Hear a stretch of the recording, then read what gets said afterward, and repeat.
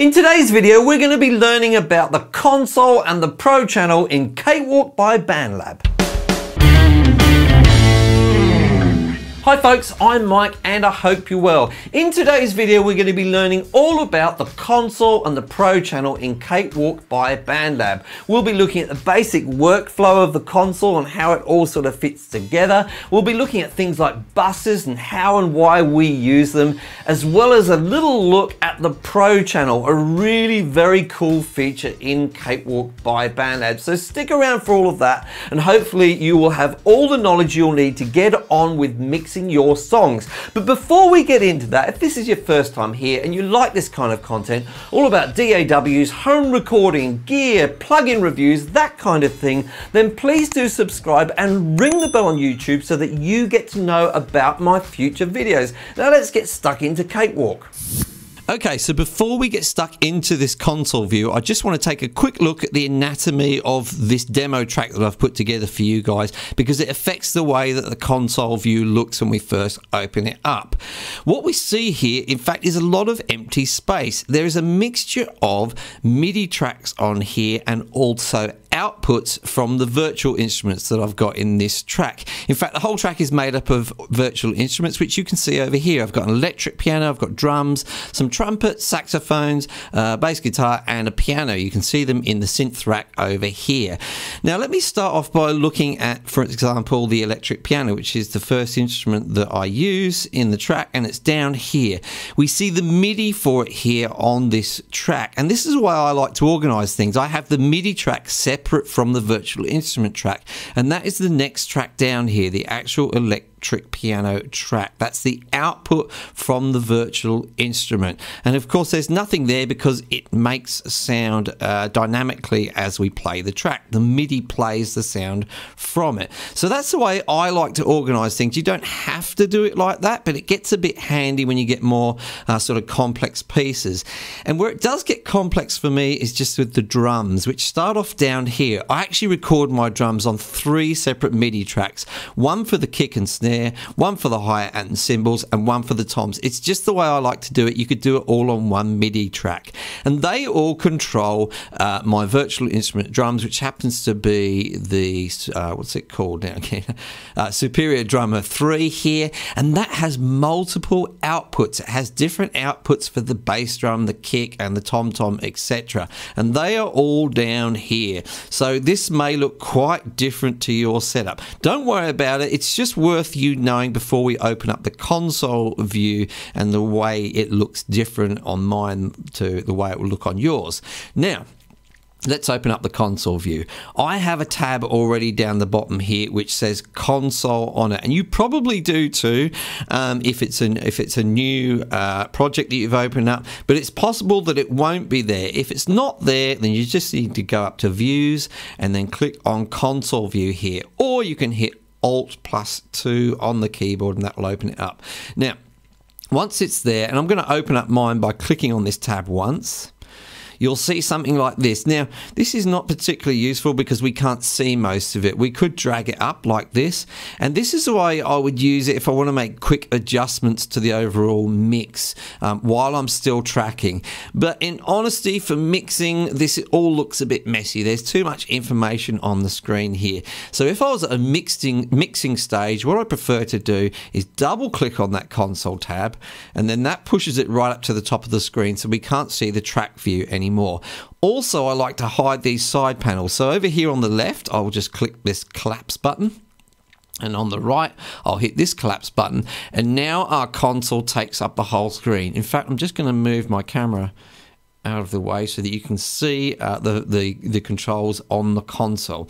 Now, the first thing I'd like to look at with the console view to sort of start to break it down is there's a divider, a sort of a thick grey line, and I've got it over here on my right hand side, which you can drag around. That separates the console view into 2 distinct parts. On the left hand side, you've got your main tracks, which were all the tracks that we saw earlier, all the different instruments and MIDI tracks, etc. And then on the right hand side, on the other side of this divider, we've got some special tracks here which we didn't see in the track view earlier, and we'll talk about what all of those are a bit later, but for now we'll just divide it so it's over there. Now, there's actually a lot more information on this screen still than we need. And that's because we can actually see channels for all of the MIDI tracks. Now, we're not going to be mixing using the MIDI tracks. They're just to control the notes, etc. So we don't really need to see the MIDI tracks here. So to get rid of them, what we're going to do is go up to strips, and then we're going to click on that, and we're going to uncheck where it says MIDI there. We'll click on that, and all of those MIDI channels are gone, which means we can now drag out our divider a little bit so we've got a bit more space for these special tracks over here. Right, now we're at a much better starting point to actually start mixing our little piece. Now, before I go into all the details of each channel, I'd like to talk about channel flow, or signal flow, if you like, and how it works on a console, because you might not have used a console before, and if you did, you might not have understood what you were doing with it. So let's go through at the top of this track over here. This is the kick drum. What happens is the signal starts from the top and it works its way down through. It goes through this gain control here. It then goes through the Pro channel, which we're going to cover in the second half of this video, so stick around for that, because the Pro channel is one of the most brilliant features about Cakewalk. It then passes through the effects section here. It then goes to the send section. We'll talk about how it branches at the send section later, but leave that for the moment, and we continue down through to the pan control here and the fader, as well as, of course, being able to mute, solo, etc., etc. here. It continues down through this section all the way through to the bottom where it hits its output, and here you can see the output is master. We've got a number of selections and it's defaulted to master. That means from here it goes all the way across up to the top of the master track, which is over here in this special section, and comes down through the master track in the same way it came through the track itself, and finally through to the output at the bottom, which is my sound card. Now, while we're over here, let's also take a look at these special outputs. As we've already gathered, this first one here is the master track here. The one next to it here is for the volume of the metronome. Now, I'm not going to be using the metronome anymore on this track because the track has been written, so I'm going to right-click on there and select Delete Bus. Now we have another special channel which is there by default, and this is the preview channel. This is so you can actually control the volume of the audio previews that are in the browser. Don't worry about that, we don't need it now. I'm not going to go into details of what that does, so we can again right click there and hit on Delete Bus, and that's gone. And now over here in this section we just have our master output. We're going to be adding some things there later, but we'll leave it as it is for now. Now let's get back through and start to talk about each section of this signal flow. Starting at the top, we're going to look at this snare drum. So we have a gain control. Basically, this sets the volume of the signal before it gets processed by anything else. It's actually a very important but simple control, and I talk about this type of control in a video I made about gain staging, a really important process in mixing, which if you're not familiar with mixing at all yet, you know, I'd leave that till later, but it's a good video. Take a look at gain staging. I've got it on my channel. It's not done in Cakewalk, it's done in another DAW, but the same principles all apply. It then goes through to the Pro channel, which again I'm going to say I'm going to leave that till later in the video, and then comes down through to effects. This is where you will add effects. Now I've got a snare drum here which I'm going to add a reverb to, so I'm going to click on the plus button for effects, and I'm going to click on insert audio effects.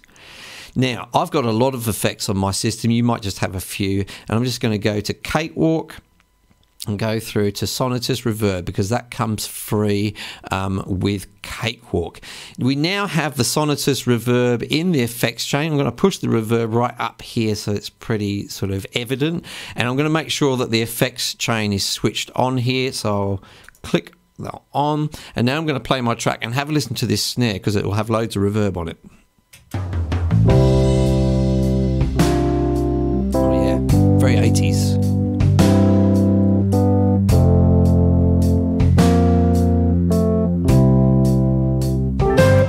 Okay, so there's our snare with some reverb on it. What if we want to add also some EQ? I want to make it a bit snappier, so I want to bring out the top end of the snare. So I'll close that down, click on the add button and I'll add audio effects, and I'll go to Cakewalk again, and I'm going to add the Sonatus equalizer. Again, it comes free with Cakewalk, so you'll have it there. And I'm going to push up all the top end of this snare, so it should be fairly snappy. Now let's have a listen again. We should be able to hear that effect.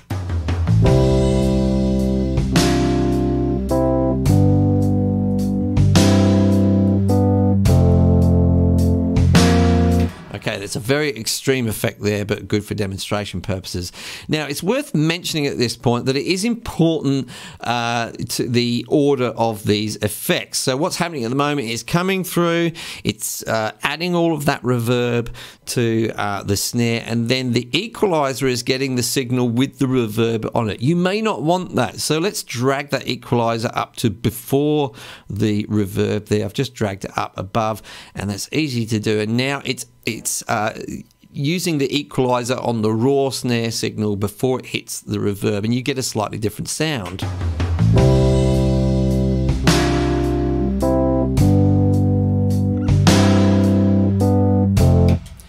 Okay, so that's how we are adding those effects. Now, I'm actually going to remove those now, because what if you're in a situation where you wanted to add the same effect to a number of different instruments? You wouldn't want to put a whole bunch of plugins and effects plugins on every single instrument for two reasons.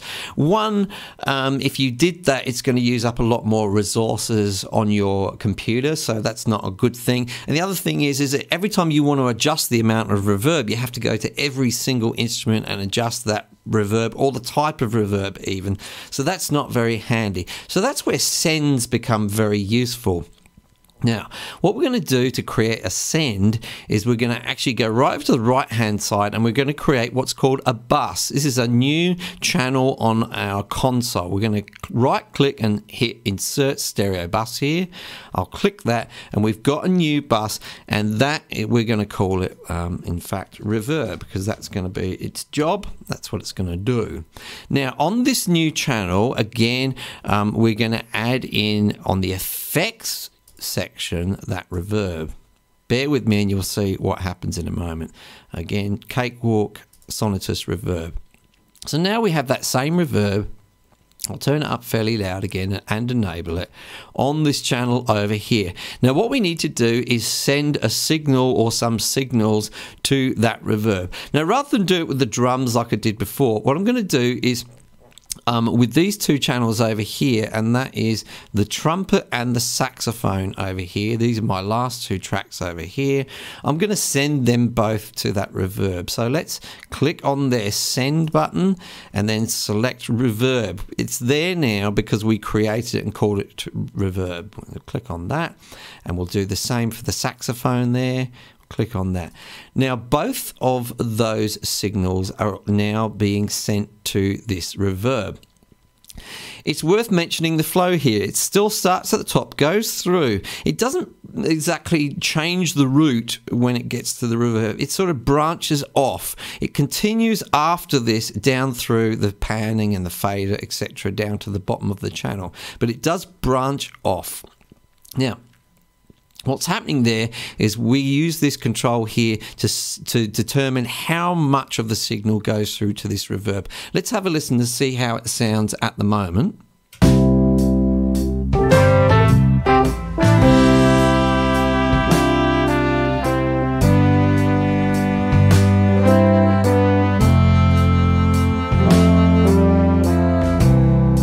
So there's a reasonable amount of reverb there, maybe too much. So let's adjust the amount of reverb we're getting, and we're going to do that just by adjusting the level that we send. We're just going to change it there and the trumpets, and I'm going to change it there and the saxophones. And now I'll have less reverb.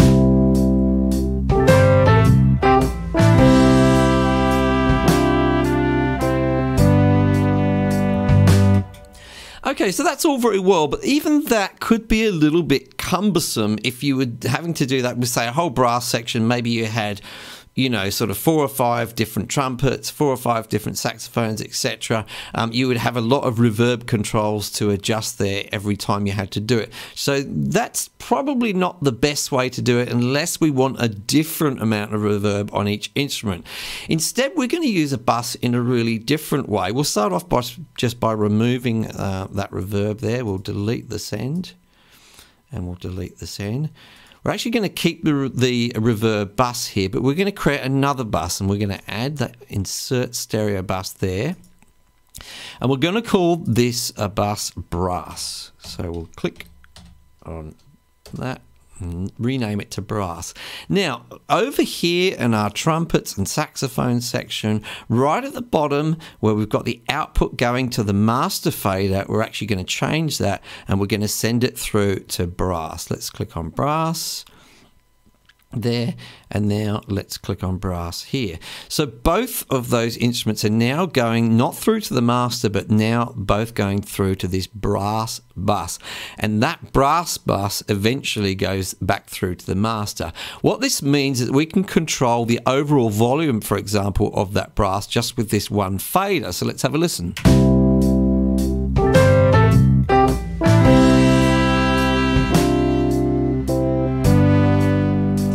I'm adjusting the volume of the brass just using one fader. So that's really, really handy for really sort of doing overall changes to your mix. But one of the great things we can also now do is send both of those instruments through to that reverb bus, so we can add that reverb. So we'll send it through to the reverb bus. And now, in order to adjust the amount of reverb on the brass section, we just have one control to do it. Let's play.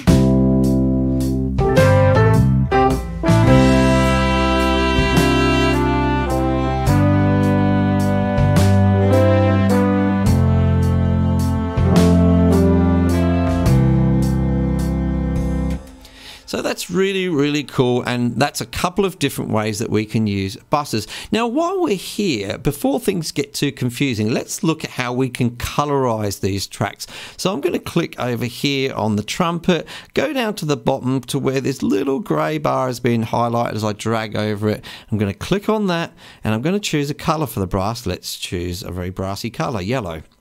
I'm going to do the same for the saxophone. And I'm also then going to do the same color for the bus that they both go through. Okay, this is just a visual thing. It doesn't change the sound at all. It's just a way for you to visually keep track of your track. So I'm actually going to go through and I'm going to colorize all of my drums, for example, to the same color, and some of my other instruments. And I'm going to speed up the video so that you don't have to watch the tedious process.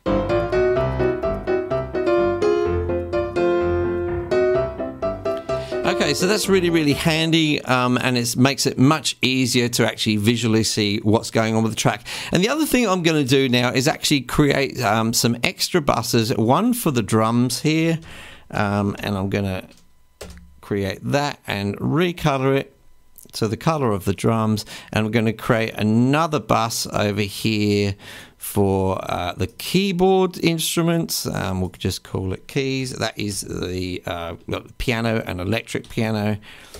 And just to keep things tidy, I'm also going to create one for the bass guitar, even though there's only one instrument going through it. I'm going to recolorize those and route all of those instruments through to those buses. And again, I'm going to speed up the video so that you don't have to watch the tedious process.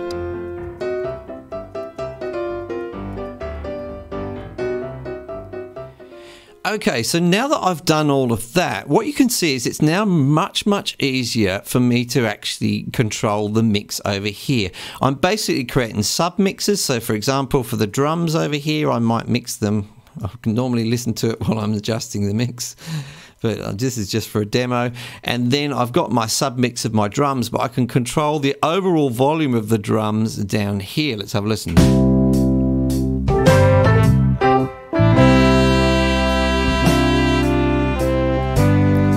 If I just want to listen to the drums by themselves, I can hit the solo button.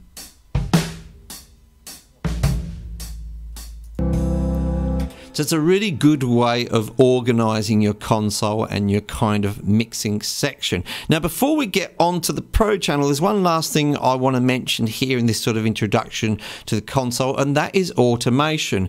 I'm going to go through to towards the end of the track, and I want you to have a listen to the brass section right at the end.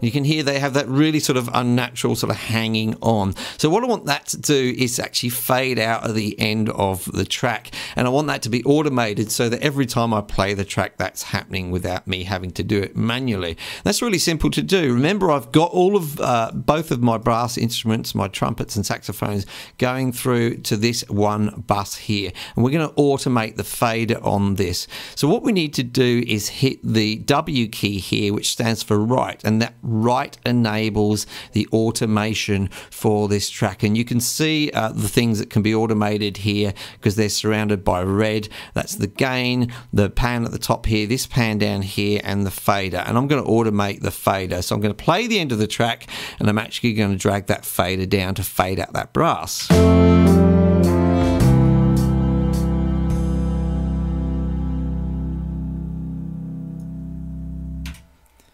Okay, so once that is done, we click to disable it being right enabled, and it's already read enabled. That's this R button here. So you make sure that's on, so it's read enabled. It's going to read the automation data, which is there. If I play it, and I'll show you my hands in the video, no hands,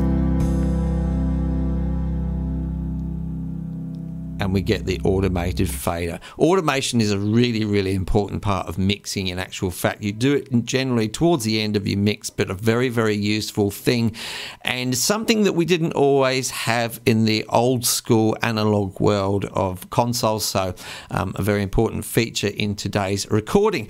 Now, let's get on and talk about the Pro channel. Now, one of the great features of Cakewalk is the Pro channel. Even though it was introduced a number of years ago, and still many other DAWs don't have anything quite like it, it still remains one of the great features. Now, we get a little glimpse of the Pro channel down here with this little representation of an EQ. Yes, this can actually be used. We can drag the nodes around of the EQ. Not very usable because it's so tiny. I guess at a push, you might quickly adjust something there. But a much better way is to see the Pro channel in full, and to do that we click on the little triangle next to where it says Pro channel, click on that, and we start to see the Pro channel for that particular channel strip, this one being the electric piano, in its full glory. Now, by default, it has 4 modules in there. The compressor at the top here, followed by an EQ, a tube saturation module, and a console emulation module. We can actually drag those around to a different order, and we found out from the effects chain earlier that that could be important. So let's, for example, drag this EQ a little further down, so it's a little bit further down the bottom. So that's one thing that we can do, but there's also a whole bunch of other modules available to us which we can't see here. To add another module, we actually right click, say on the blank area up here, and we click on Insert module, and we can see that there's quite a few other modules available to us here with Cakewalk. Now, not all of them can be seen here, and that's because with some specific models we can only have one instance of that type. So for example, we already have this compressor module in here. We can't add another compressor module. If you want to see the other compressor module that's available and swap it out, instead what you do is right click on compressor and click on replace module, and now in the menu we can actually see there's another compressor available here, so we'll swap that out for the other compressor, and you can see that here. Now, these are based on some old hardware compressors and have controls which reflect that. You just have to go through and try them out and see which ones you like best. As mentioned, we have a nice tube saturation there, but let's get down to the EQ module. This is the only module that we can't actually remove from the chain. This is always there, And as we mentioned earlier, we can actually drag one of the 4 nodes around to adjust our EQ, or we can use these knobs down here, and if you prefer, you can get a bit more control by using those.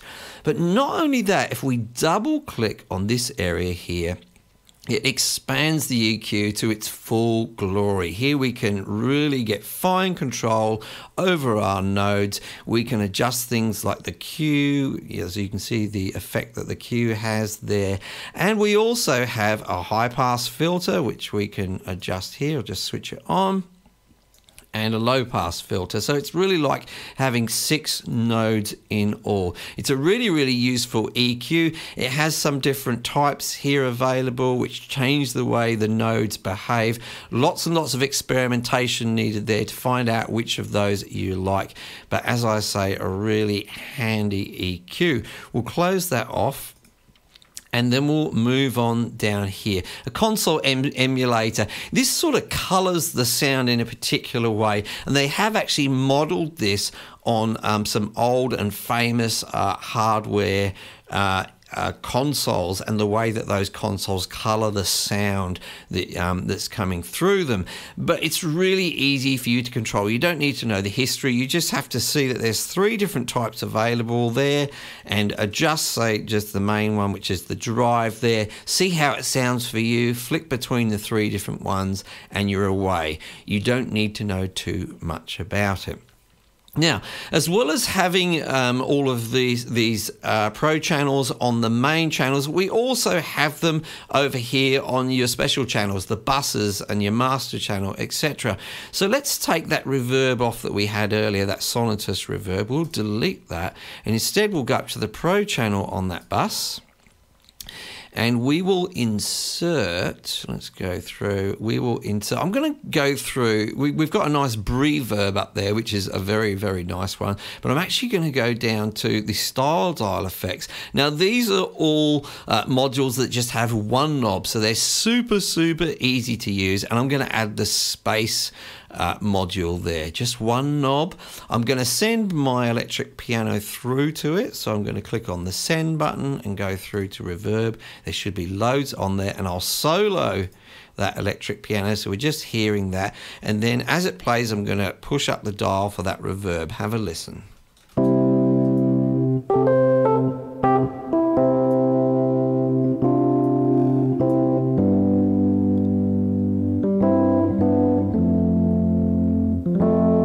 So a really, really quick way to get a nice reverb. And of course you can use the send on the channel just to control how much of it there is. I always recommend doing that in the context of a mix. It's not a good idea to solo and sort of change things like reverb. You want to see how that's fitting in the whole mix. But anyway, that's another subject entirely.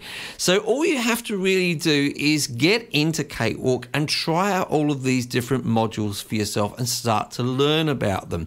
What this does is it gives you an arsenal of effects, which are the most common effects that you will use in your effects chain for most tracks. You've got all kinds of things in there without having to go out and buy lots of plugins. You really are self-contained in Cakewalk unless there's something especially specific that you want to use. So have fun with the Pro Channel.